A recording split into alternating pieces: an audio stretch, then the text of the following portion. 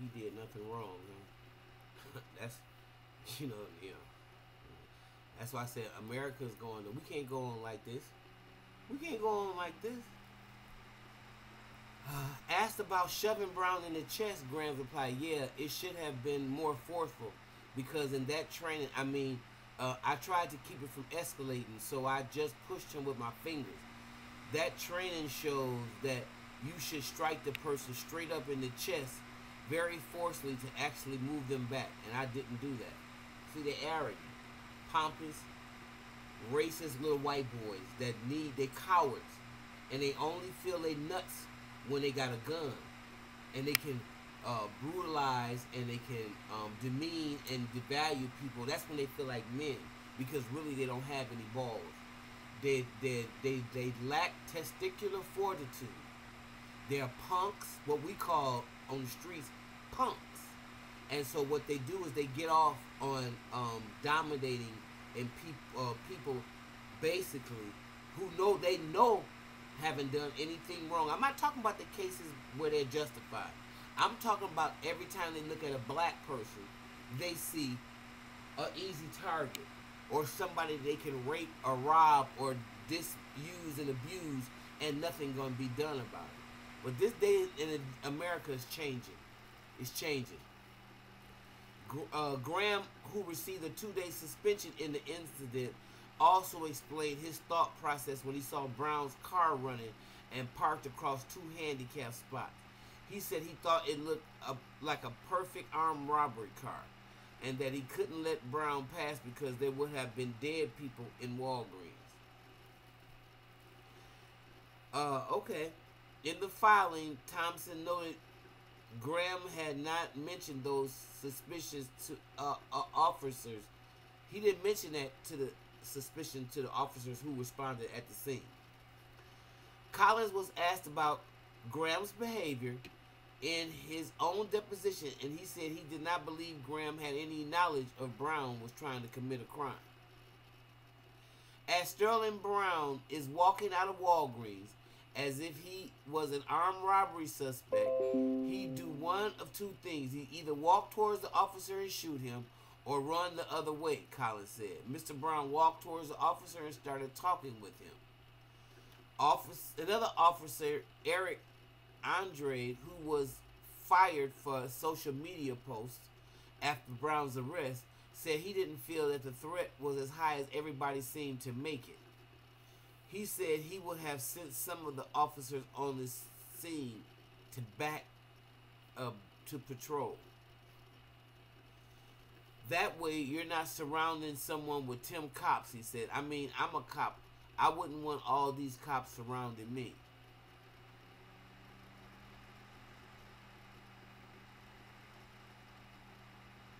Okay, this is why he was fired for his social media posts. Yet he said he didn't feel the threat was high as everybody seemed to make it. And he said that he would have sent some of the officers on the scene back to patrol. Wow. Why is he fired? Maybe I'm missing something. There was nothing specific that made me suspect he had a gun. Some officers and sergeants involved in Brown's arrest had written in reports or said in internal interviews that they believed that Brown might be armed because of his hand movements and because officers saw a large paper target with bullet holes in the car. God damn, they be lying.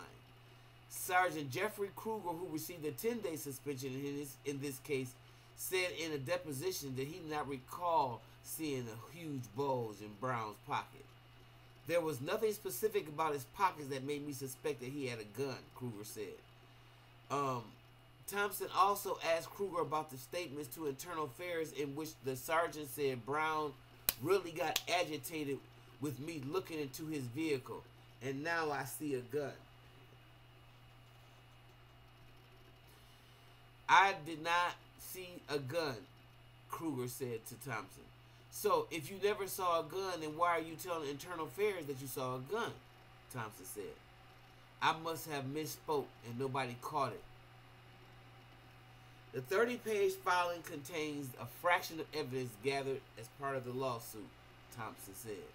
In a statement responding to Brown's motion, the city attorney's office said that the $400 settlement offer, while approved by the Common Council, was never filed with the court, so there was nothing to strike. His motion makes no sense because he could only accept or reject the officer, Langley said, adding that the city is not required to file it with the court. His failure to either accept or reject results in consequences for him and his client, Langley said. He made the choice to make sure, and he didn't make it. He had a choice to make it, and he didn't make it. So they're mad that the guy didn't take the $400 settlement. A spokeswoman declined to respond to a Journal Sentinel inquiry about the officer's depositions or the officer's lawsuit itself, citing pending litigations. Speaking to reporters about Brown's case outside the city budget hearing, Police Chief Alfonso Morales highlighted the department's training on professional communication, implicit bias, and fair and impartial policing. We debrief our video footage. Can we do better? What can we learn from? And who can we learn from at any given district or shift? He said. We can get better like any sports team does. Dude, this ain't no game. This is real life. And y'all ain't gonna get no better until y'all start getting fired, kicked off the job, fired. You can no longer have a union that's gonna cover up from this type of behavior. These type of police officers that want to patrol the streets of black areas to beat up on people and take the frustration that they may have for their wife and their children and their situation out on people. This is insane. Well, y'all, I want to know what y'all think about this. Because Milwaukee police violated his 4th and 14th Amendment rights during his arrest and tasing him. See, that's number one. And while 2 sergeants and an officer received suspension, their discipline was not for the unlawful and race-based arrest and detention of Brown or excessive force used against him, according to the suit. That's not what they were suspended for. And then hours after the arrest, this Andre dude wrote, "Nice meeting Sterling Brown of the Milwaukee Bucks at work this morning." LOL, hashtag fear the deer.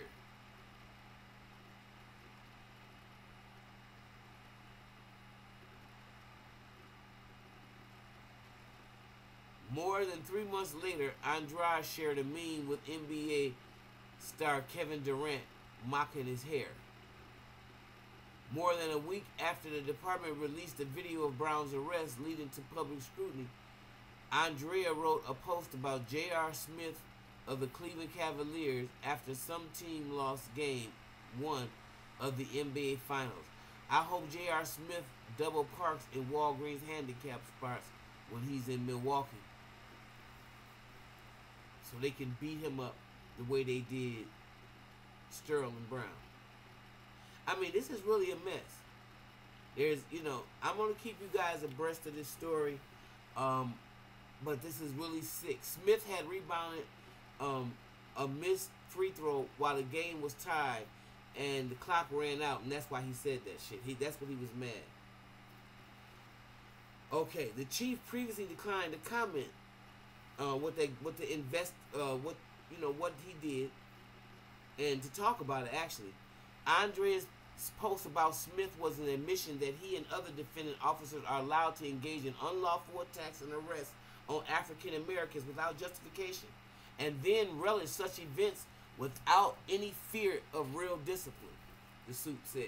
Because ain't nothing going to be done to these white boys. They running up and down here. And some black ones too, the self-haters, running up and down here. We already got enough problems dealing with the dysfunction that you have, that poverty has contributed to in these communities. Y'all know damn well poverty breeds crime. So it's not the other way around. Crime don't breed poverty. Poverty breeds crime.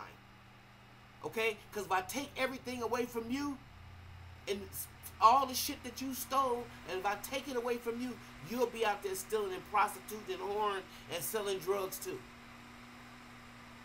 That's what I'm talking about. I'm sick of y'all with y'all lies. I'm sick of how you handling this. I'm sick of this whole system full of infidels and riffraff and evil people that have no bit of humanity in them, starting from the top all the way on down. It's a cesspool of nastiness, of shit, is what it is. A cesspool of it. And I know this video is probably going to be struck or demonetized. I really don't care at this point. All I would hope that y'all do is to at least like the video. Okay? Like it. Tell me what y'all think about this. Is it me? Am I overreacting? I mean, these citizen officers, like I said, same thing in Philly. Same thing with Amber Geiger. Same thing everywhere you go. These police officers are killing us and making jokes about the shit on Facebook. And y'all expect us to live in harmony with this? This is ridiculous. And I'm going to go now before I say something I'm going to be sorry for. So, I want to know how y'all feel. Please give me something to respond to. Because the more I read this, like this right here, telling him to take his hands out of his pocket, he didn't move. He said, hold on, I've got stuff in my hand. It was January. If anybody know what it feels like in Wisconsin in January, you tell me why half a dozen squad cars got to show up for one guy. And see, they didn't recognize him as a Milwaukee Buck. They just saw nigga. Nigga, nigga, nigga. Listen, I'm sorry. I'm angry. And I want to know who out here understand what I'm talking about. Because we cannot continue to live. Either we're going to learn to live together or we're going to perish as some damn fools. This stuff can't keep going on. You like what you hear? Like, subscribe, and share, y'all. I'll see you in the next video.